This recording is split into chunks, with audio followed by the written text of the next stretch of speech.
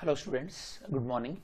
ఈ వీడియోలో Hindu news paper analysis 26th ఫిబ్రవరి తెలుగులో డిస్కస్ చేయడం జరుగుతుంది. స్టూడెంట్స్, ఈ వీడియో మొత్తంలో కూడా మనం హిందూ న్యూస్ పేపర్లో ఈరోజు వచ్చినటువంటి ఇంపార్టెంట్ న్యూస్, దాంతోపాటు హిందూ న్యూస్ పేపర్లో ఉన్నటువంటి ఎడిటోరియల్, దాంతోపాటు ఈనాడు న్యూస్ పేపర్లో కవర్ అయినటువంటి న్యూస్ మరియు కొన్ని ఫ్యాక్ట్స్ కూడా డిస్కస్ చేస్తాం. సో ఫస్ట్ న్యూస్ వచ్చేసి ఈరోజు వార్ మెమోరియల్, నేషనల్ వార్ మెమోరియల్ని మన ప్రధానమంత్రి ప్రారంభించడం జరిగింది. ఈ న్యూస్లో మనం ఈ నేషనల్ వార్ మెమోరియల్ గురించి చెక్ చేస్తాం. స్టూడెంట్స్, అసలు నేషనల్ వార్ మెమోరియల్ యొక్క ప్రాముఖ్యత ఏంది, దీని యొక్క డిజైన్ ఏంటి, దానితో పాటు ఇందులో ఉన్నటువంటి సోల్జర్స్ ఎంతమంది పరమవీర చక్ర అవార్డు గ్రహీతలు ఉన్నారు, ఇవన్నీ కూడా చూద్దాం. సో ఈ వార్ మెమోరియల్ని ఎక్కడ ఏర్పాటు చేయడం జరిగింది? ఈ వార్ మెమోరియల్ని న్యూఢిల్లీలో ఏర్పాటు చేయడం జరిగింది. ఎక్కడ అంటే ఇండియా గేట్ దగ్గర. ఈ ఇండియా గేట్ కూడా ఒక చారిత్రకమైనటువంటి నేపథ్యం ఉంది. స్టూడెంట్స్, ఎవరైతే కనుక మన సైనికులు వరల్డ్ వార్ 1లో, దాంతోపాటు థర్డ్ ఆంగ్లో ఆఫ్ఘన్ వార్, ఇందులో ప్రాణాలు కోల్పోయిన వాళ్ళకి సో మనం గుర్తుగా ఈ యొక్క ఇండియా గేట్ని నిర్మించడం జరిగింది. సో ఈ ఇండియా గేట్కి దగ్గరలో నేషనల్ వార్ మెమోరియల్ నిర్మించారు. నిన్న దీన్ని ఓపెన్ కూడా చేయడం జరిగింది మన ప్రైమ్ మినిస్టర్. ఇది ఎంతమంది సైనికులకు గుర్తింపుగా అంటే 25,942 సైనికుల యొక్క గుర్తుగా దీన్ని భారత ప్రభుత్వం నిర్మించడం జరిగింది. ఈ సైనికులు ఎవరైతే కనుక Indo China వార్లో 1962, Indo Pakistan war 1947, 1965, 1971, Kargil war, దాంతోపాటు శ్రీలంకలో యుద్ధం చేస్తూ, దాంతోపాటు ఐక్యరాజ్య సమితి యొక్క శాంతి సేనలో భాగంగా అందులో యుద్ధం చేస్తూ ఎవరైతే కనుక భారత సైనికులు ప్రాణాలు కోల్పోయారో వాళ్ళకి సో గుర్తుగా దీన్ని నిర్మించడం జరిగింది. దీని యొక్క మొత్తం కాస్ట్ 176 crores. ఈ యొక్క డిజైన్ ఏందో చూద్దాం. ఈ డిజైన్లో ఇది పద్మవ్యూహం, చక్రవ్యూహం లేదా పద్మవ్యూహం యొక్క డిజైన్ పోలి ఉంటుంది. ఇందులో 4 సర్కిల్స్ ఉంటాయి. అవి ఏంటంటే రక్షా చక్ర, త్యాగ చక్ర, వీరతా చక్ర, అమర్ చక్ర. ఈ అమర్ చక్ర అయిపోయిన తర్వాత సో ఇలా 4 సర్కిల్స్ ఉంటాయి. మనం ఇప్పుడు నెక్స్ట్ స్లైడ్లో డిజైన్ చూస్తాం. ఈ 4 సర్కిల్లో మధ్యలో అశోక స్తూప ఉంటుంది, ఇందులో అమరజ్యోతి ఉంటుంది. సో దీన్ని మనం ప్రధానమంత్రి వెలిగించడం జరిగింది. ఇది ఎప్పుడు కూడా 24 hours 365 days ఇది వెలుగుతూనే ఉంటుంది. దాంతోపాటు ఈ ప్రాంగణంలో మన భారతదేశ ప్రభుత్వం ఇప్పటివరకు ఎంతమందికి అయితే కనుక పరమవీర చక్ర అవార్డు ఇచ్చిందో వాళ్ళ యొక్క విగ్రహాలు కూడా ఉంటాయి. ఇందులో 3 ఆల్రెడీ ఇప్పుడు వాళ్ళు బ్రతికి ఉన్నటువంటి వాళ్ళు ఉన్నారు. సో పరమవీర చక్ర గ్రహీతలు కూడా వాళ్ళు. దాంతోపాటు ఇంకా దీనికి సంబంధించినటువంటి విశేషాలు ఏంటంటే స్టూడెంట్స్, ఇది దీని యొక్క డిజైన్. సో 4 సర్కిల్స్ ఇంతకుముందే మీకు చెప్పాను ఆల్రెడీ. ఇది ఎంతమంది గుర్తుగా అంటే 25,942 మంది సైనికుల గుర్తుగా. సో ఇక్కడ ఉన్నటువంటి ఈ వాల్స్, గోడలన్నింటిపైన కూడా ఈ యొక్క సైనికుల యొక్క పేర్లని సో చెక్కడం జరిగింది వాళ్ళకి గుర్తుగా. నెక్స్ట్, నేను మీకు ఇంతకుముందు చెప్పాను 21 మంది పరమవీర చక్ర అవార్డు గ్రహీతల యొక్క సో విగ్రహాలు ఉండడం జరిగింది. దీని యొక్క నుంచి మనం ఎక్స్పెక్టెడ్ క్వశ్చన్స్, ఇందులో ఎంతమంది పరమవీర చక్ర అవార్డు గ్రహీతల యొక్క విగ్రహాలు ఉన్నాయి. దాంతోపాటు హిస్టరీ పాయింట్ ఆఫ్ వ్యూలో మీకు third Anglo Afghan war important. Students, మీరు హిస్టరీ చదివేటప్పుడు ఎప్పుడైనా సరే ఆంగ్లో ఆఫ్ఘన్ యుద్ధాలు, ఆంగ్లో మైసూర్ యుద్ధాలు అని ఉంటాయి, అవి కొద్దిగా చెక్ చేసుకోండి.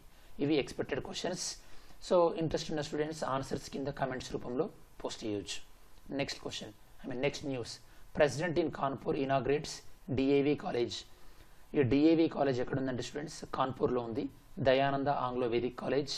ఇది కాన్పూర్లో ఉన్నటువంటి 2nd ఓల్డెస్ట్ కాలేజ్.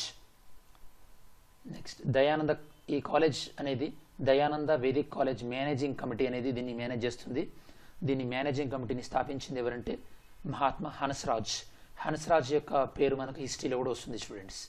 దాంతోపాటు మీకు ఎక్స్పెక్టెడ్ క్వశ్చన్ ఏంటంటే దయానంద సరస్వతి ఆర్య సమాజాన్ని ఏ సంవత్సరంలో ఏర్పాటు చేయడం జరిగింది, చెక్ చేసుకోండి ఒకసారి హిస్టరీ పాయింట్ ఆఫ్ వ్యూలో. Next, Bandipur blaze under control. ఈ న్యూస్ మొత్తం దేనికి సంబంధించిందంటే బందీపూర్ నేషనల్ పార్కులో మంటలు చెలరేగడం జరిగినాయి. ఈ బందీపూర్ నేషనల్ పార్క్ ఎక్కడ ఉంది? కర్ణాటకలో ఉంది. బందీపూర్ నేషనల్ పార్క్ని 1974 సంవత్సరంలో ప్రాజెక్ట్ టైగర్లో భాగంగా ఏర్పాటు చేయడం జరిగింది. Karnataka is the state with highest tiger population in India. భారతదేశంలోనే టైగర్ పాపులేషన్ ఎక్కువ ఉన్నటువంటి స్టేట్ కర్ణాటక. ప్రాజెక్ట్ టైగర్ గురించి డిస్కస్ చేద్దాం. Project tiger 1973లో government of India ఏర్పాటు చేయడం జరిగింది during the prime ministership of Indira Gandhi. దీని యొక్క ప్రధానమైనటువంటి ఉద్దేశం ఏంటంటే ప్రొటెక్టింగ్ టైగర్స్, దానితో పాటు preserving the tigers habitats and tigers ecosystem. అంటే టైగర్స్ని కాపాడుతూ టైగర్స్ ఉండేటటువంటి దాని యొక్క ప్రదేశాలని కాపాడడం, టైగర్స్ యొక్క హ్యాబిటేట్ని కాపాడడం దీని యొక్క ప్రధానమైనటువంటి ఉద్దేశం. ఎప్పుడైతే కనుక Bandipur national park plus Nagarhole national park plus ముదుమనై national park plus వేమాండ్ national park, ఈ 4 నేషనల్ పార్కులు కలిపితే నీలగిరి బయోస్పియర్ రిజర్వ్ వస్తుంది. ఇప్పుడు మనకు నీలగిరి బయోస్పియర్ రిజర్వ్ ఎందుకు ఇంపార్టెంట్ అంటే, ఈ నీలగిరి బయోస్పియర్ రిజర్వ్లో ఉన్నటువంటి ఎలిఫెంట్స్ సౌత్ ఏషియా, దక్షిణేషియాలోనే ఎక్కువగా ఉన్నటువంటి ఎలిఫెంట్స్ ఎక్కడ అంటే నీలగిరి biosphere reserve. Very very important students. ఈ మధ్యలో ఎన్విరాన్మెంట్ రిలేటెడ్ క్వశ్చన్స్ చాలా వస్తున్నాయి ఎగ్జామ్ పాయింట్ ఆఫ్ వ్యూలో. నెక్స్ట్ మనం ఇప్పుడు సివిల్స్ పాయింట్ ఆఫ్ వ్యూలో గ్రూప్ 1 పాయింట్ ఆఫ్ వ్యూలో డిస్కస్ చేద్దాం. అసలు ఈ ఫారెస్ట్ ఫైర్స్ వేటి వల్ల వస్తాయి అంటే ఇవి పర్యావరణ కారణాల వల్ల, న్యాచురల్ కాజెస్ వల్ల రావచ్చు, సహజ సిద్ధమైన లేదా మ్యాన్మేడ్ మనిషి చేసిన వాటి వల్ల కూడా రావచ్చు. న్యాచురల్ కాజెస్ ఏ విధంగా ఉంటాయి? లైట్నింగ్, ఉరుములు, మెరుపులు, దాంతోపాటు టెంపరేచర్ పెరగడము, హ్యూమిడిటీ తగ్గడం అంటే పర్యావరణంలో ఆర్ద్రత తగ్గడం, వీటి వల్ల. మ్యాన్మేడ్ మనిషి సృష్టించినటువంటివి ఎలా? ఫ్లేమ్ మంటలు పెట్టినప్పుడు కానీ, ఎలక్ట్రిక్ స్పార్క్స్ లేదా సిగరెట్ ఇలాంటి చర్యల వల్ల ఇలాంటి మంటలు వచ్చే ఛాన్స్ ఉంది. సో దాంతోపాటు traditionally Indian forests have been affected by fires. ఈ ప్రాబ్లమ్స్ అనేవి మన భారతదేశం యొక్క అడవులలో ఎప్పుడు ఉండేవి, కాకపోతే ఈ మధ్యలో ఈ యొక్క ఫారెస్ట్ ఫైర్స్ అనేవి ఎక్కువ అవుతున్నాయి. ఎందుకు ఎక్కువ అవుతున్నాయి అంటే ఫారెస్ట్ అనేవి క్లియర్ చేయడం జరుగుతుంది. డిమాండ్ ఫర్ గ్రేజింగ్ అంటే జంతువులు తమ యొక్క మేత కోసం అని చెప్పేసి ఈ అడవుల్ని కొట్టివేయడం వల్ల గ్రీనరీ తగ్గుతుంది. ఎక్కడైతే కనుక గ్రీనరీ తగ్గుతుందో అప్పుడు మంటలు చాలా వేగంగా వ్యాప్తి చెందడం జరుగుతుంది. దాంతోపాటు షిఫ్టింగ్ కల్టివేషన్ అంటే ఒక ప్రాంతంలో అడవులను చెట్లను నరికివేసి వ్యవసాయం చేసుకుని మళ్ళీ ఇంకో ప్రాంతానికి తరలి వెళ్ళడం. దీనివల్ల దాంతోపాటు రాను హై టెంపరేచర్ పెరగడం వల్ల విండ్ డైరెక్షన్, ఇవి అన్నింటి వల్ల కూడా ఫారెస్ట్ ఫైర్ అనేవి జరుగుతుంది. ఇవి causes of forest fire group 1 point of వ్యూలో, సివిల్స్ పాయింట్ ఆఫ్ వ్యూలో చాలా చాలా ఇంపార్టెంట్. నెక్స్ట్ మనం ఇలాంటి ఫారెస్ట్ ఫైర్ వచ్చినప్పుడు దీన్ని ఎలా ఎదుర్కోవాలంటే increasing the number of fire ఫైటర్స్ని పెంచాలి. దాంతోపాటు సీజనల్ లేబర్ ఎవరైతే కనుక అడవుల్లో వర్క్ చేస్తుంటారో ఈ సమ్మర్లో వాళ్ళని మనం అప్రమత్తంగా ఉంచాల్సినటువంటి బాధ్యత. దాంతోపాటు స్థానిక ఉన్నటువంటి ప్రజలకి వీటిపైన అవేర్నెస్ క్రియేట్ చేయాలి. దాంతోపాటు ఈ సోర్స్ ఆఫ్ ఫైర్ వచ్చేటవి అడవుల నుంచి దూరంగా ఉండాలి. దాంతోపాటు కంబస్టబుల్ మెటీరియల్ ఏవైతే కనుక చాలా ఫాస్ట్గా అంటుకుంటుందో అట్లాంటి వాటిని దూరంగా ఉంచాలి అడవుల నుంచి. అంటే ఫర్ ఎగ్జాంపుల్ కోల్ మైన్స్ని కానీ, ఆయిల్ రిజర్వ్స్ని కానీ ఇట్లాంటివి అడవులకు దూరంగా ఉంచాలి. ఎప్పుడైతే కనుక ఇలాంటి ఫారెస్ట్ ఫైర్ వస్తుందో అప్పుడు అలర్ట్ సిస్టమ్, దాంతోపాటు ఫైటింగ్ డ్రిల్స్ అనేవి కూడా రెగ్యులర్గా మనం చేస్తుండాలి. ఇవన్నిటితో పాటు భారత ప్రభుత్వం అడవులకు లేదా అటవీ సంబంధించినటువంటి డిపార్ట్మెంట్కి ఫండింగ్ అనేదాన్ని ఇంక్రీజ్ చేయాలి ఈ యొక్క ఫారెస్ట్ ఫైర్స్ని డీల్ చేయడానికి. ఇవి స్టూడెంట్స్ కారణాలు. ఆ కారణాన్ని మనం ఎలా ఎదుర్కొంటామని చెప్పేసి. Next news, drought less probable this year. ఈసారి మన భారతదేశంలో కరువు వచ్చే అవకాశాలు తక్కువ ఉన్నాయని చెప్తున్నారు. ఎవరు చెప్తున్నారంటే దీన్ని స్కైమెట్ అనే సంస్థ చెప్తుంది. స్కైమెట్ అనే సంస్థ ఎందువల్ల అంటే El Nino is going to disappear this season. El Nino యొక్క ప్రభావం తక్కువగా ఉంటుంది కాబట్టి మన కరువు వచ్చే ఛాన్స్ తక్కువ ఉంటుంది అని చెప్పేసి. ఎల్ నినో వల్ల మన భారతదేశంలో కరువులు ఎక్కువ వస్తాయి. ఎందుకంటే అది మనకు మాన్సూన్స్ని ప్రభావితం చేస్తుంది. అసలు ఈ ఎల్ నినో అంటే ఏంటంటే దీన్ని మనం ఎల్ నినో అండ్ లానినా ఇవి రెండు కూడా వ్యతిరేకమైనటువంటి రివర్స్ ఎఫెక్ట్ ఉంటుంది. ఈ అన్నిటిని కూడా కలిపి మనం ఏమంటామంటే El Nino southern oscillation cycle అంటారు.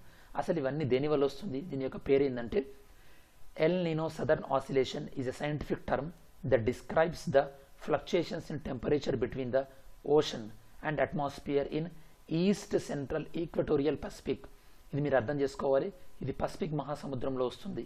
ఎల్ నినో కానీ లానినో కానీ ఎక్కడ పసిఫిక్ మహాసముద్రంలో ఈక్వెటార్కి దగ్గర, భూమధ్య రేఖకు దగ్గర, ఏ డైరెక్షన్లో?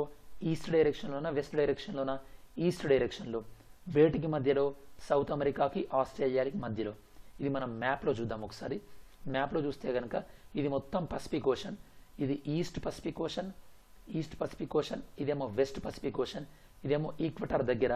ఇక్కడ మనం డిస్కస్ చేసేది east Pacific ocean near the Equator between Australia and south America ఇక్కడ వస్తుంది. ఎప్పుడైతే కనుక పసిఫిక్ జలాలు వేడెక్కడం వల్ల ఎల్ నినో లానినా అనేవి రావడం జరుగుతుంది. ఎల్ నినో అనేది దీని యొక్క ప్రక్రియలో భాగం ఏంటంటే ఎల్నినోలో సముద్ర జలాలు వేడెక్కుతాయి. ఎక్కడ ఉన్నటువంటి సముద్ర జలాలు? ఈక్వెడార్, పెరు, ఇక్కడ ఉన్నటువంటి సముద్ర జలాలు వేడెక్కడం వల్ల ఎల్నినో రావడం జరుగుతుంది. ఈ ఎల్నినో రావడం వల్ల సముద్ర జలాలు వేరెక్కడం వల్ల సో ఫిషింగ్ ఇండస్ట్రీ అనేది చాలా ప్రభావం అవుతుంది. ఫిషింగ్ ఉండదు.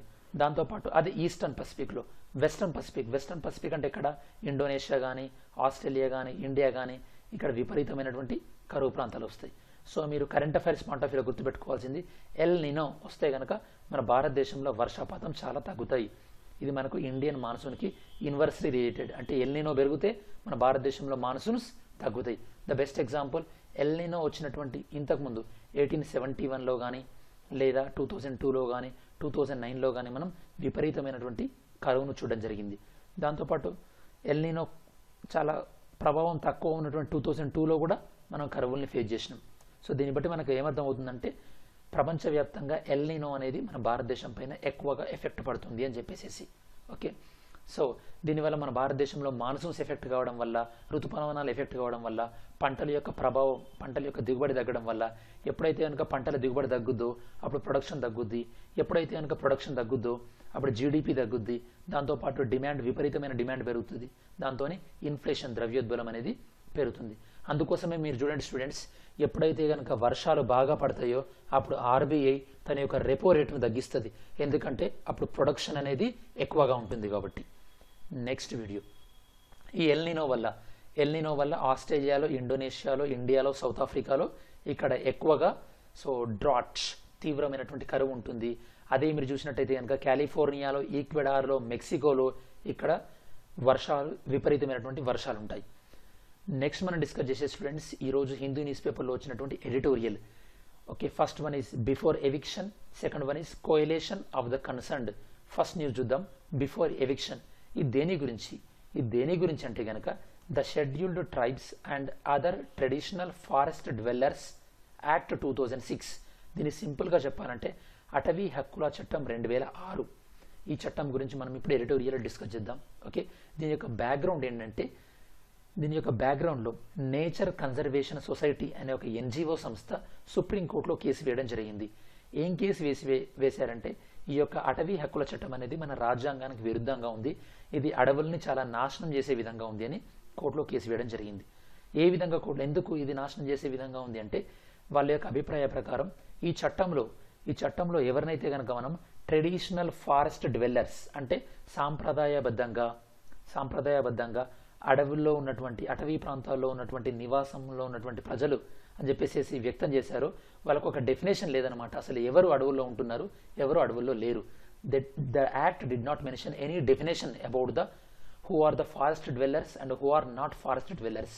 సో ఈ ఎన్జిఓ వాళ్ళు కోర్టులో కేసు వేయడం జరిగింది. ఏంటంటే ఫారెస్ట్లో సంబంధించిన వాళ్ళు కాకుండా కూడా వేరే వాళ్ళు అడవుల్లో నివసిస్తున్నారు, కాబట్టి వాళ్ళందరినీ మీరు అడవిలో నుంచి వెళ్ళగొట్టాలి అని చెప్పేసి కోర్టులో కేసు వేయడం జరిగింది. అప్పుడు సుప్రీంకోర్టు ఏం చెప్పిందంటే ఎవరి యొక్క పోడు పట్టాలు అంటే ఎవరైతే కనుక అడవిలో వాళ్ళకి హక్కు లేదో వాళ్ళందరినీ కూడా అడవిలో నుంచి తొలగించాలి అని సుప్రీంకోర్టు తీర్పు చెప్పడం జరిగింది. ఎప్పటిలోపు జూలై 27. మళ్ళీ జాగ్రత్త వినండి స్టూడెంట్స్, సుప్రీంకోర్టు ఏం తీర్పు చెప్పిందంటే ఎవరి హక్కులు అయితే గనక అంటే అటవీ భూములపైన ఎవరి హక్కులు అయితే కనుక తిరస్కరించబడతాయో వాళ్ళందరినీ కూడా అడవిలో నుంచి పంపించి వేయాలి అని సుప్రీంకోర్టు చెప్పడం జరిగింది. సో దీనికి రెస్పాన్స్గా, దీనికి ఒక ప్రతిస్పందనగా అడవుల్లో ఉన్న వాళ్ళందరూ కూడా దరఖాస్తు చేసుకోవాలి. ఏమని? మాకు అడవి పైన హక్కులు ఉన్నాయని చెప్పేసి. అలా దరఖాస్తు చేసుకున్న తర్వాత వాళ్ళ యొక్క చట్టబద్ధతను పరిశీలించడం జరుగుతుంది.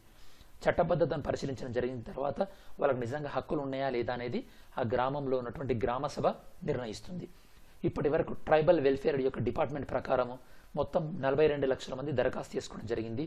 ఈ 42 లక్షల మందిలో 18.89 లక్షల మందిని వాళ్ళ యొక్క దరఖాస్తులు యాక్సెప్ట్ చేయడం జరిగింది. 23 లక్షల మంది యొక్క దరఖాస్తులు తిరస్కరించడం జరిగింది. అంటే ఇప్పుడు సుప్రీంకోర్టు యొక్క ఆదేశాల ప్రకారం 23 లక్షల మంది తమ యొక్క అటవీ హక్కుల్ని కోల్పోవడం జరుగుతుంది. ఇది సుప్రీంకోర్టు యొక్క జడ్జిమెంట్. మరి మనము యాజ్ ఏ యూపీఎస్సీ ఆస్పిరెంట్ కానీ, గ్రూప్ 1గా కానీ, లేకపోతే గ్రూప్ 2 ఇంటర్వ్యూలో కానీ మీరు థింక్ చేయాల్సింది ఏంటంటే, సరే 23 లక్షల మంది తమ యొక్క అడవులపైన హక్కులు కోల్పోతున్నారు, మరి వీళ్ళకి ఏమి ఇవ్వాలి, వీళ్ళకి ఎలాంటి పునరావాసం ఇవ్వాలి? ఒకవేళ వీళ్ళకు న్యాయబద్ధంగా కూడా అడవులపైన హక్కులు ఉంటే గనక అసలు మన భారతదేశంలో ఉన్నటువంటి అడవులు అంతమందిని పోషించే స్థాయిలో ఉన్నాయా? అసలు మన అడవుల పరిస్థితి ఏంది చూద్దాం. మన భారతదేశంలో అడవులు ఎంత కుచించుకుపోయినాయంటే, ఎంత తక్కువ అయిపోయినాయంటే 5% అడవులు అయిపోయినాయండి. దాంతోపాటు మనం అడవుల నుంచి చాలా మట్టుకు భూమిని వేరు చేస్తున్నాం. వేరే చాలా కారణాల వల్ల రోడ్స్ వేయడానికి కానీ, డ్యామ్స్ కట్టడం కానీ, దాంతోపాటు మనం అడవిలో ఉన్నటువంటి వన్యమృగాలను చంపేస్తున్నాం. దీనివల్ల అడవులు పోవడం వల్ల అడవుల్లో ఉన్నటువంటి జంతువులు మన జనజీవనంలోకి వస్తున్నాయి.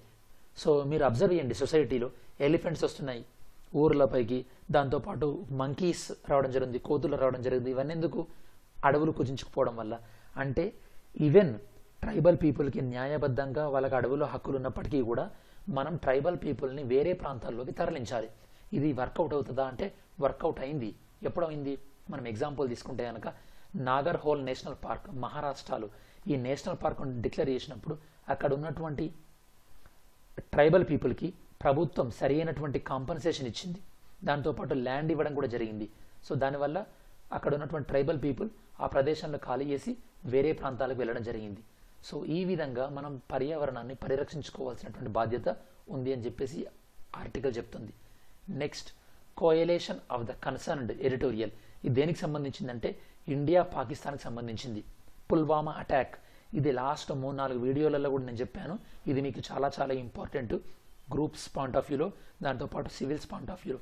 ఈ ఎడిటోరియల్ ఏం చెప్తుందంటే మనం ఎంతసేపు భారతదేశం పాకిస్తాన్కు వీసాలు రిజెక్ట్ చేయడము, దాంతోపాటు అత్యంత అనుకూల దేశం ఎంఎఫ్ఎన్ స్టేటస్ను తిరస్కరించడం, ఇట్లాంటివి చేయడం వల్ల పెద్ద ఉపయోగం లేదు. ఎందుకంటే పాకిస్తాన్ భారతదేశానికి శత్రువై ఉండొచ్చు, కానీ ప్రపంచంలో అన్ని దేశాలకు శత్రువై ఉండాలని రూల్ ఏం లేదు కదా. కాబట్టి మనము పాకిస్తాన్ని ఓన్లీ ఇండియా పాయింట్ ఆఫ్ వ్యూలో ఐసోలేట్ చేస్తే కనుక అది ఎప్పటికీ నెరవేరదు. ఎగ్జాంపుల్ ఏంటంటే మీరు డొనాల్డ్ ట్రంప్ నార్త్ కొరియాను ఎలా వేరు చేయాలని చూసాడో మీకు తెలుసు.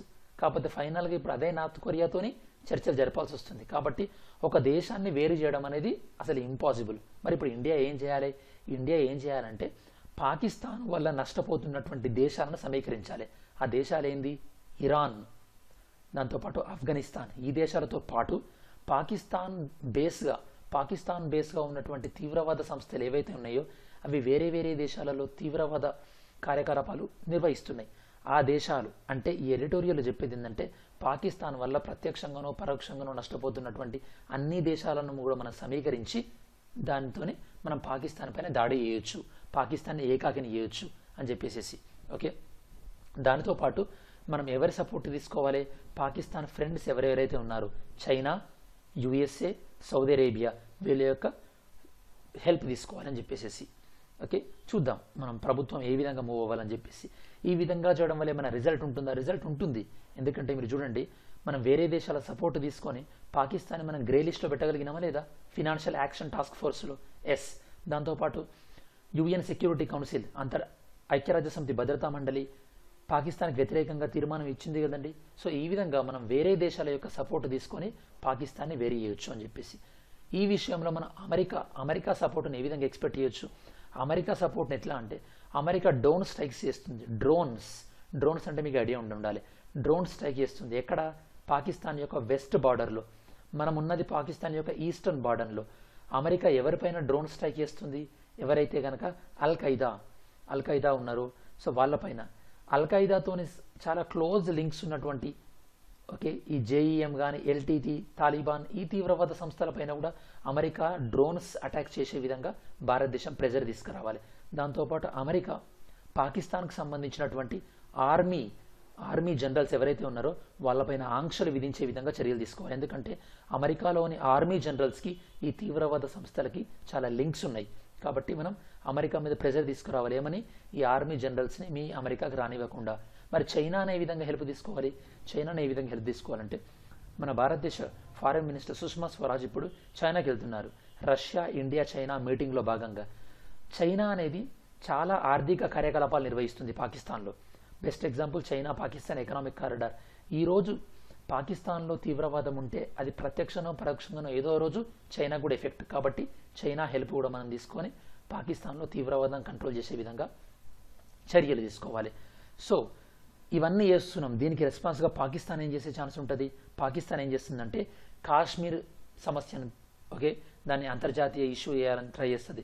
దాంతోపాటు ఆఫ్ఘనిస్తాన్లో శాంతి స్థాపనకు మేము సహకరించామంటున్నారు. మీకు తెలుసు స్టూడెంట్స్, ఆఫ్ఘనిస్తాన్లో శాంతి ప్రక్రియ ఉండాలంటే ఖచ్చితంగా ఎవరి సపోర్ట్ అవసరము? పాకిస్తాన్ సపోర్ట్ అవసరం. ఎందుకంటే డొనాల్డ్ ట్రంప్ ఆల్రెడీ అనౌన్స్ చేయడం జరిగింది 2020 తర్వాత తన యొక్క సైనిక దళాలను ఉపసంహరించుకుంటామని చెప్పేసి. సో పాకిస్తాన్ని ఈ విధంగా మనము డిప్లొమాటిక్గా వేరే దేశాల యొక్క ప్రెజర్ పెట్టడం వల్ల సో మనం పాకిస్తాన్ని కంట్రోల్ చేయాలి. అంతే తప్పించి రాజకీయంగా పాకిస్తాన్ ఒక విధంగా చేస్తే మనం ఇంకో విధంగా చేస్తామని చెప్పేసి ఆన్ ఆఫ్ పాలసీ ఉండొద్దు. అంటే ఒకసారి పాకిస్తాన్తో మాట్లాడడం, ఇంకోసారి పాకిస్తాన్తో మొత్తం మాట్లాడకుండా ఉండడం, ఈ విధంగా ఉంటే వర్కౌట్ అవ్వదు అని చెప్పేసి ఎడిటోరియల్ చెప్పారు. Very very important students editorial మొత్తం కూడా. నెక్స్ట్ న్యూస్ అంతా ఏంటంటే ట్విట్టర్కి సంబంధించినటువంటి యాజమాన్యాన్ని మన భారతదేశ పార్లమెంటరీ కమిటీ సమావేశపరచడం జరిగింది. ఏ parliamentary committee students? Parliamentary standing committee on information and technology. మీకు ఐడియా ఉండాలి, పాలిటీ పాయింట్ ఆఫ్ వ్యూలో పార్లమెంట్లో స్టాండింగ్ కమిటీస్ అని ఉంటాయి, అంటే శాశ్వత కమిటీసు, అడ్హాక్ కమిటీస్ అని ఉంటాయి, టెంపరరీ కమిటీస్. ఈ శాశ్వత కమిటీసు, టెంపరరీ కమిటీస్లో శాశ్వత కమిటీస్లో భాగం ఏంటంటే ఈ standing committee on information and technology. Okay, దాంతోపాటు ఇంకా మీకు ఆర్థిక కమిటీలు ఉంటాయి, committee on public account, PAC committee అని, కమిటీ ఆన్ ఎకనామిక్ ఎస్టిమేట్స్ అని, ఫినాన్షియల్ ఎస్టిమేట్స్ అని, ఇలాంటి కమిటీస్ ఉంటాయి. ఒకసారి పార్లమెంట్లో ఉన్నటువంటి కమిటీ చెక్ చేసుకోండి. ఓకే, దాంతోపాటు కమిటీ ఆన్ ఎకనామిక్ ప్లానింగ్ అని ఇలాంటి చాలా కమిటీలు ఉంటాయి. అసలు ఇప్పుడు వీళ్ళు ట్విట్టర్ను వాళ్ళని ఎందుకు పిలిచారు? ట్విట్టర్ వాళ్ళని ఎందుకు పిలిచారంటే సో మీరు భారతదేశ రాజకీయాలలో, భారతదేశ ఎన్నికలలో ఏ విధంగా ఇన్వాల్వ్ అవ్వద్దు అని. ఓన్లీ ట్విట్టర్ వాళ్ళని పిలుస్తారంటే లేదు, నెక్స్ట్ ఫేస్బుక్ వాళ్ళని, వాట్సాప్ వాళ్ళని, ఇన్స్టాగ్రామ్ వాళ్ళని కూడా పిలుస్తారు. ఓకే, అసలు వీళ్ళని ఎందుకు పిలవాల్సిన అవసరం వచ్చిందంటే వీళ్ళు ఎవరైతే కనుక సోషల్ మీడియా ఉన్నారో వీళ్ళు అమెరికా యొక్క అధ్యక్ష ఎన్నికలలో వీళ్ళ యొక్క ఇన్వాల్వ్మెంట్ ఉంది అన్న ఆరోపణలు వచ్చినాయి. సో కాబట్టి ముందు జాగ్రత్తగా మా భారతదేశంలో మీరు ఎలాంటి ఇన్వాల్వ్మెంట్ ఉండద్దు అని చెప్పేసి సో వీళ్ళని పిలిచి చెప్పడం జరిగింది. ఇవి national news students. Next international news ఏంటంటే so international court of justice, అంతర్జాతీయ న్యాయస్థానం ఒక తీర్పు ఇవ్వడం జరిగింది. ఆ తీర్పు ఏమి ఇవ్వడం జరిగిందంటే చాగోస్ ఐలాండ్ ద్వీపుల మీద బ్రిటిష్కి ఎలాంటి అధికారం లేదు, అదే మారిషస్కి ఇవ్వాలి అని చెప్పేసి. అసలు ఈ చాగోస్ ఐలాండ్ ఎక్కడుందో చూద్దాం మనం. ఈ చాగోస్ ఐలాండ్ స్టూడెంట్స్ ఇది ఇండియన్ ఓషన్లో ఉన్నటువంటివి. ఇది ఇండియన్ ఓషన్, ఇది మెడగాస్కర్, దాంతోపాటు మారిషస్కి చాలా దగ్గరగా ఉన్నటువంటి ప్రాంతం చాగోస్ ఐలాండ్ అనేది. సో దీనిపైన బ్రిటన్కి ఎలాంటి హక్కు లేదు, ఇది ఖచ్చితంగా మారిషస్ ప్రాంతానికి ఇచ్చేసేయాలని చెప్పేసి so international court of justice చెప్పడం జరిగింది students. International court of justice యొక్క ప్రధానమైన హెడ్ క్వార్టర్ ఎక్కడ స్టూడెంట్స్? ద హేగ్, నెదర్లాండ్స్లో ఉంది. సో మారిషస్కి సంబంధించినటువంటి కొన్ని ఫ్యాక్ట్స్. మారిషస్ యొక్క capital so port Louis is the capital of Mauritius. And Mauritius యొక్క currency, so we have seen the Mauritius యొక్క currency. దాంతోపాటు మారిషస్కి భారతదేశానికి చాలా క్లోజ్ రిలేషన్స్ ఉన్నాయి స్టూడెంట్స్. మన భారతదేశ ప్రధానమంత్రి కూడా అక్కడికి వెళ్ళడం జరిగింది మారిషస్. దాంతోపాటు మారిషస్లో మనం మిలిటరీ బేస్ కూడా ఏర్పాటు చేయడం జరిగింది మారిషస్లో. ఓకే, మారిషస్ యొక్క ప్రధానమంత్రి ప్రవిద్ జగన్నాథ్. Currency Mauritius rupee. ఇవి మారిషస్ సంబంధించినటువంటి facts. Next economy point of వ్యూలో ఇంపార్టెంట్ న్యూస్ ఏందో చూద్దాం స్టూడెంట్స్. బ్యాంకులు తమ ఇచ్చేటటువంటి అప్పులపైన ఒక బెంచ్ మార్కును పెట్టుకుంటాయి. అంటే తమ బ్యాంకులు ఏవైనా సరే అప్పులు ఇచ్చేటప్పుడు ఒక స్టాండర్డ్ రేట్ ఉంటుంది, దానిపైన ఎంత పర్సెంటేజ్ మార్జిన్తో బ్యాంక్స్ అప్పులు ఇస్తుంటాయి. ఆర్బీఐ ఏం చెప్పిందంటే బ్యాంకులు ఇక నుంచి ఇచ్చేటప్పుడు ఏప్రిల్ 1 నుంచి అన్ని బ్యాంకులు కూడా ఒకే రకమైనటువంటి బెంచ్ మార్కును పెట్టుకోవాలి. బ్యాంకులకు 4 ఆప్షన్లు ఇచ్చారు.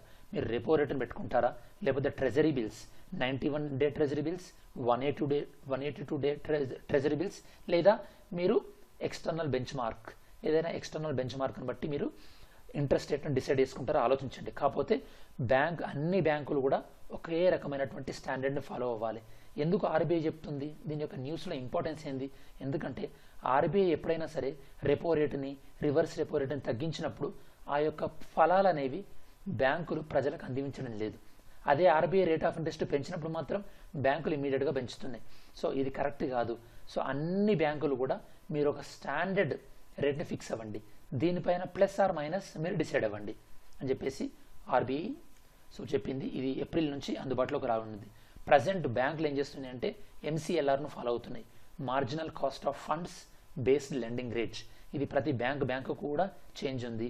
దీని బదులు ఒక స్టాండర్డ్ని ఫాలో అవ్వాలని చెప్పేసి ఆర్బీఐ చెప్తుంది. నెక్స్ట్ సిఎస్ఓ అంచనాల ప్రకారం సిఎస్ఓ వాళ్ళు కొన్ని అంచనాలు ఇవ్వడం జరిగింది స్టూడెంట్స్. ఎవరి అంచనాలంటే ఎంప్లాయీ స్టేట్ ఇన్సూరెన్స్ కార్పొరేషన్ వీళ్ళ యొక్క అంచనాల ప్రకారం మన భారతదేశంలో ఉద్యోగ రేటు ఏ విధంగా పెరిగిందో చూద్దాం ఒకసారి.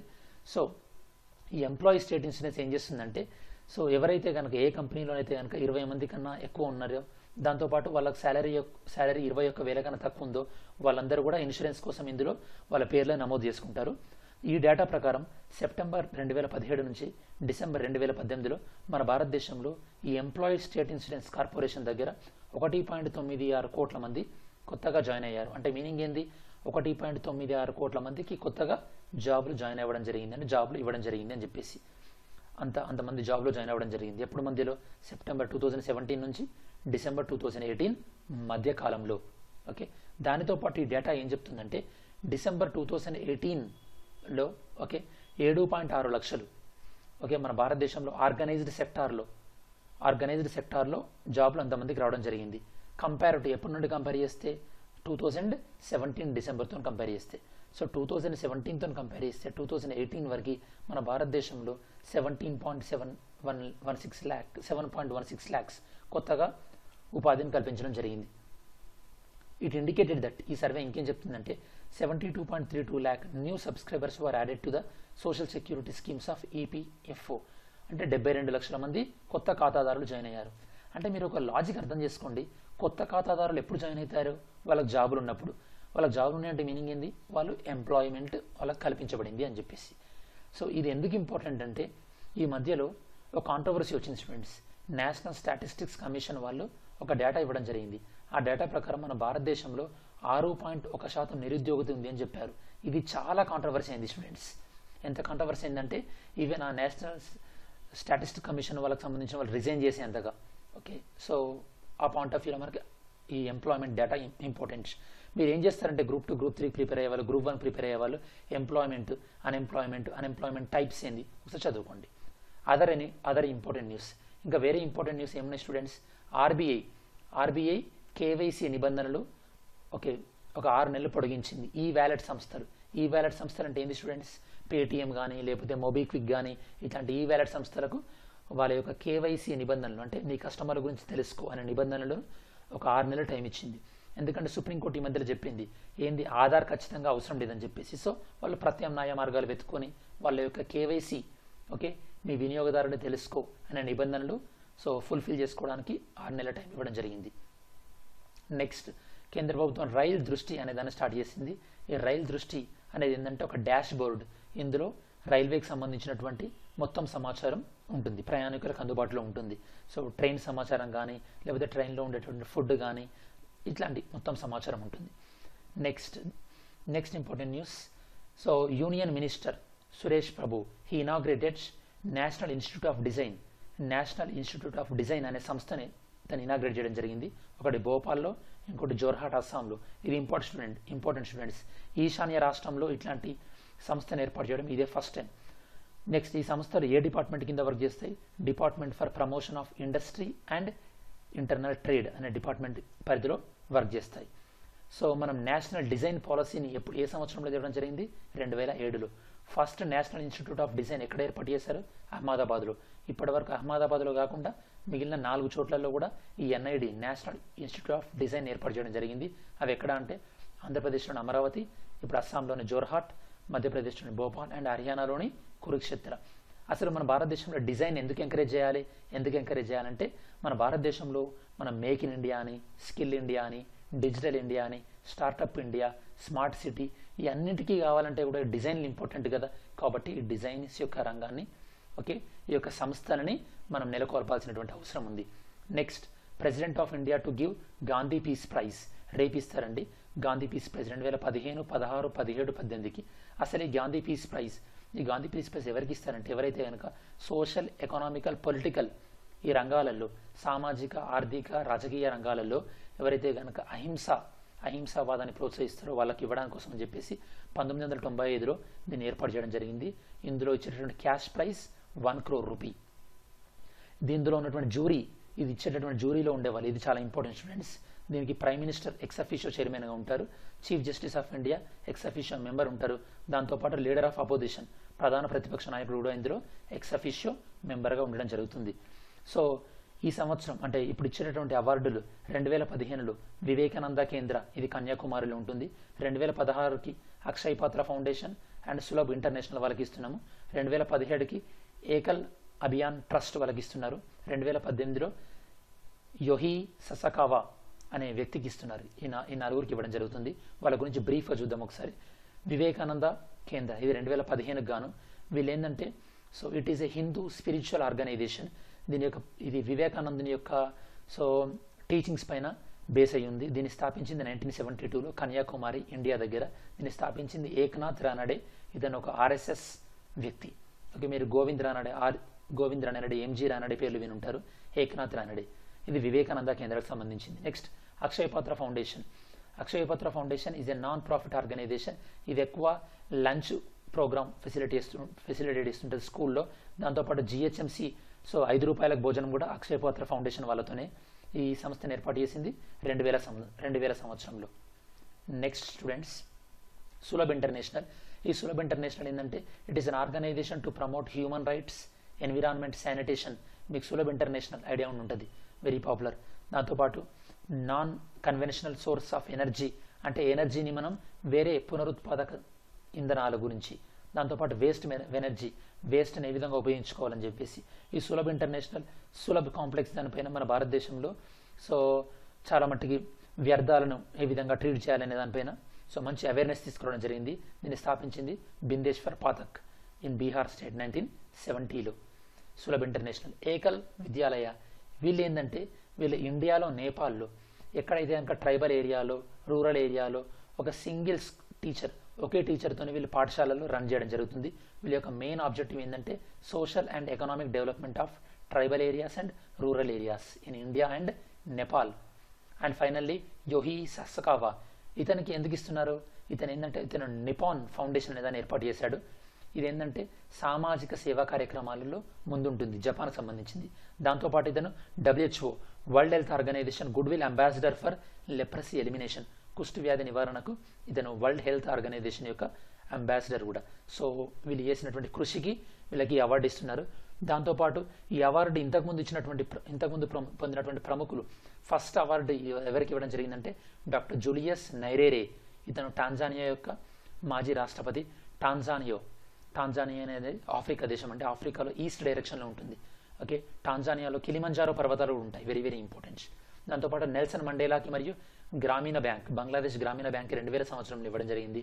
ఇస్రోకి 2014లో ఇవ్వడం జరిగింది ఈ యొక్క ప్రైజ్ని. దాంతోపాటు ఇంకో important news, prime minister Kisan, PM Kisan 24 ఫిబ్రవరి 2019లో ప్రధానమంత్రి గోరఖ్పూర్ నుంచి స్టార్ట్ చేయడం జరిగింది.